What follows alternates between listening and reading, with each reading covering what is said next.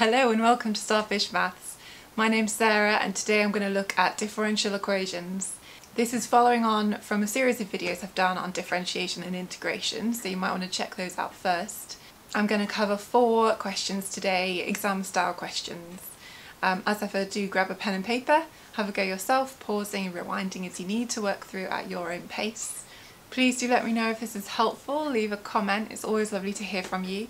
And if you want to get in touch to ask about online tuition or my masterclasses, you can email starfishmaths@gmail.com or check out the website starfishmaths.com or even find me on Instagram. Let's get started. So a differential equation is one where you've got an equation because it's an equal sign and you've got a dy by dx involved. So anytime you've got something like dy by dx equals 5, that's a very, very basic and simple differential equation and you can just integrate it to undo the dy by dx. Here, the type we're going to look at today is when we've got something involving x and something involving y. So we need to separate those out before we can deal with it.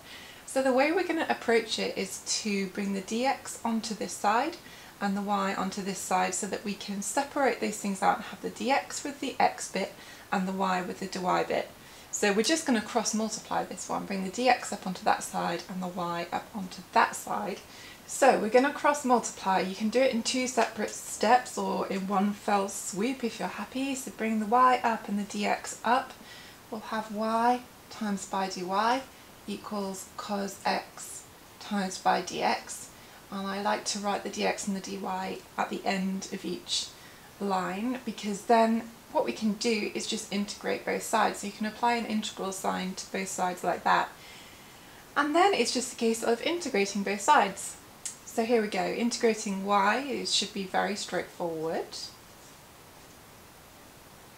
And integrating cos x, hopefully you know that's the sine x. And then when you integrate without limits, you need your plus c. You can argue there'll be a constant on both sides, plus c and plus a different c, but obviously if you moved that constant onto this side, you still have a constant. So we can just put 1c over on one side and that's fine.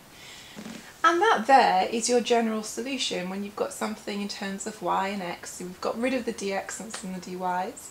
That's your general solution. Now if you're given some more information and you're given a value of x and y, then you can go further and find a particular solution, and that means you can use your x and y that you're given to find the constant. So let's try that. Let's say that y is 2 when x is 0, so that's going to be a new piece of information that we can apply to here. So we'll just pop that into the general solution to get a half times 2 squared equals sine 0 plus c, and then solving that. So we find that c is 2. And then if we put the 2 back here, then that can now be called the particular solution. And you can even go further if you want and make y the subject on its own and just rearrange it to get rid of the half and the squared. So we can do that. And that is the particular solution to this differential equation. Okay, second question, and only slightly more complicated. Do have a go at this. We're going to start the same way as the last one. We're going to separate the dy's and the dx's, get the dx with the x, the dy with the y. So it just needs a little bit of rearranging. So the way I'm going to do this is bring the dx up onto that side and swap that back down onto that side. So we're dividing and multiplying here.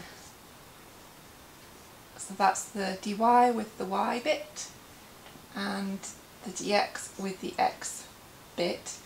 And we can apply an integral on both sides. At the moment that looks a bit nasty to integrate, so we can write the powers at the top.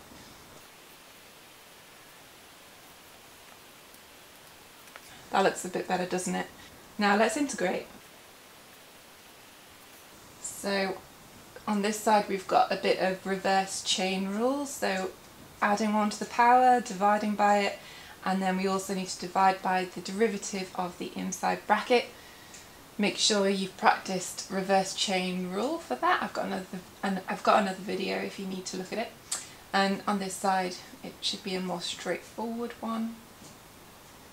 And we've got our plus c. That's our general solution. I'm not going to tidy that up just now because let's have some more information and get a particular solution.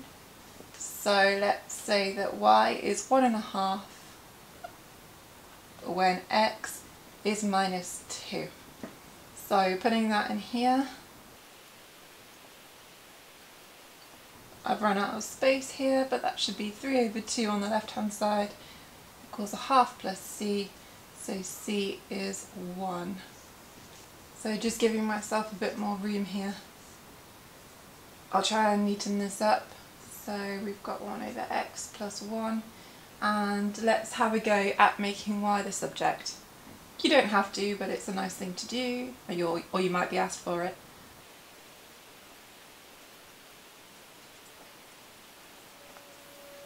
So there was quite a bit to unpick there, but hopefully you arrived at that particular solution. Well done if you got that right. Okay, this question here, I wanted to include this one because it's got a dy by dx on both sides.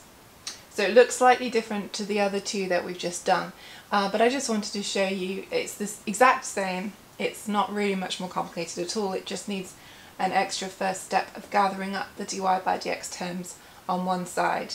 So let's try and do that. I've done it in one step. Of course you can do it in more steps, but what I've done is subtracted that term over onto the left and then factorised. So when you pull dy by dx out as a common factor, then you've got something multiplied by it, and that's a much more helpful form and looks like the other two questions that we've done. So we want to again gather the dy with the y bits, that's already there, and the dx with the x bits, so we just really want to pull that up onto that side. So let's carry on. And now we're in a good place to integrate.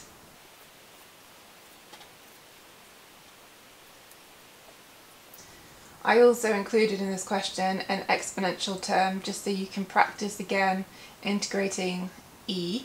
Remember that you need to divide by the derivative of that function there, so that's why the 4 has halved to become 2. Great, that's the general solution. I made this question up, so I'm not going to bother giving more information for a particular solution on this one, because the point I really wanted to make was just about when you've got that reoccurring, so hopefully that's clear. Okay, ending with a slightly more challenging question as always. This is a past exam question. Also, it's worth saying that a lot of exam questions involve an awful lot of words, which I haven't included in these examples because I frankly don't have the space on the whiteboard. But it's just a case of pulling out the information that you need. So this question, we're given some initial conditions. We're given that information to get the particular solution. So that could be in a sentence written somewhere and you just need to pull it out. And we've got a domain and a range, and that's just because it's trigonometry and we need those. But this question is really a test, a brutal test of integrating trigonometry, so do have a go. It's a nice challenge for you. Starting off as usual, again the dx with the x's and the dy with the y's, so let's just do that.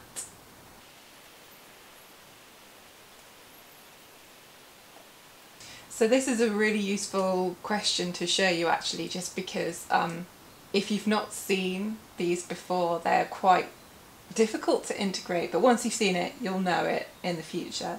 So integrating these, you've got 1 over cos squared, so hopefully you know that that's the same as sec squared. And that is, writing it in that form is much more helpful for an integration because hopefully you know there's a straightforward integral of that, it's just tan, and that's just a useful piece of information to know and to have that up your sleeve. Here you could write this, you might spot that's the same as 1 over tan. I'm not going to write it like that though, because here's the catch. If you're really sharp-eyed you might spot cos is the derivative of sine, and whenever you've got the derivative of the bottom on the top, that's actually a log. That's an ln of the denominator. So as I said, if you've not seen that before, hopefully that makes sense. But if you've not seen it before, it's very difficult to come up with that yourself. Well done if you did, but if not, just going forward, you've seen that now. That's a trick that could happen. I've not integrated this side, have I? So that is the general solution. I'll put the plus c. And now we can apply the other information.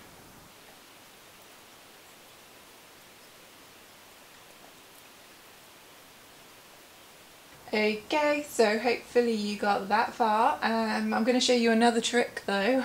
Always tricks.